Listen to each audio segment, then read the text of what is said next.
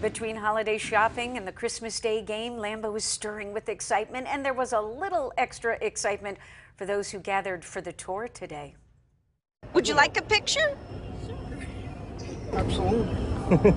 How you doing, sir? I had a lot of fun tagging along with the latest Aaron Rodgers doppelganger to hit the scene. Turns out he's a Wisconsin guy who says ever since Rodgers came to town, he's casually gone along with being mistaken for the MVP quarterback. Unlike the doppelganger spotted on Sunday Night Football, who recently became a global celebrity.